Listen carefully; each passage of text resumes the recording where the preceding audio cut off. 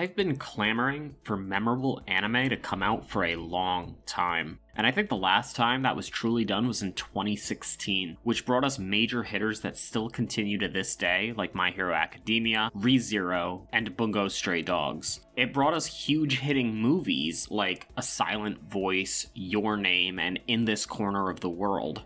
This is in no way a complete list. There were many well-received anime that have just gone under the radar, weren't talked about a lot back then, or that are just as good as the ones I've mentioned, but I just haven't mentioned them. There's no arguing that 2016 was a big year for anime. Arguably the best year since what we had seen released back in 2006. But do we need to wait another 10 years for another great year like this? My assumptions, based on what I'm seeing, say that we might not have to.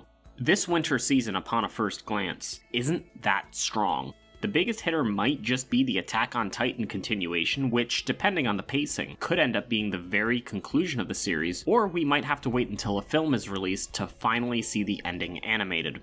There's surprisingly very few sequels this season compared to last winter, and a ton of new meat that may or may not end up hitting harder than expected.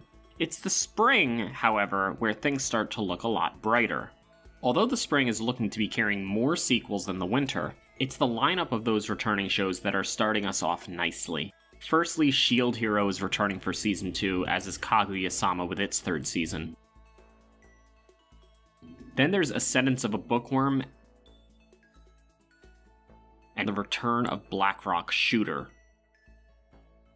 Which means there's a sequel for everybody this season. But it's some of the original meat that is starting to look way better than the stuff I've seen recently. Of course, we have Spy Family, a highly anticipated Shonen Jump series coming from the exciting cross of Cloverworks and Wit Studio. But beyond that, Summertime Render has a great synopsis which kind of reminds me of a cross between Anohana and Kokoku. It's definitely the series I'm looking forward to the most. And then we have Shikimori's Not Just a Cutie, something in the more lighthearted direction, and maybe it's just the character design, but it's already screaming like I'm going to fall in love with this character. The manga seems to have been very well received, and described as more of a wholesome, less dramatic story than what we might be used to. Tomodachi Game also stands out to me as something that may look like more than it really is. I've seen comments about it where it might just be another survival game series, and that people are getting tired of the trend, but something that seems like a mix of Kokoro Connect and Liar Game is right up my alley. And no doubt it's going to hit big in a time when Squid Game is super popular. Beyond the spring, we've also got a lot more to look forward to. Namely, the return of a lot of classic or well-renowned shows that have been missing from our eyes for some time. We've got Bleach returning with 1,000-Year Blood War. The Devil is a Part-Timer, returning finally for its second season. And Made in Abyss is also returning. But the two most important pieces of this puzzle are new series this year: Chainsaw Man and Uzumaki.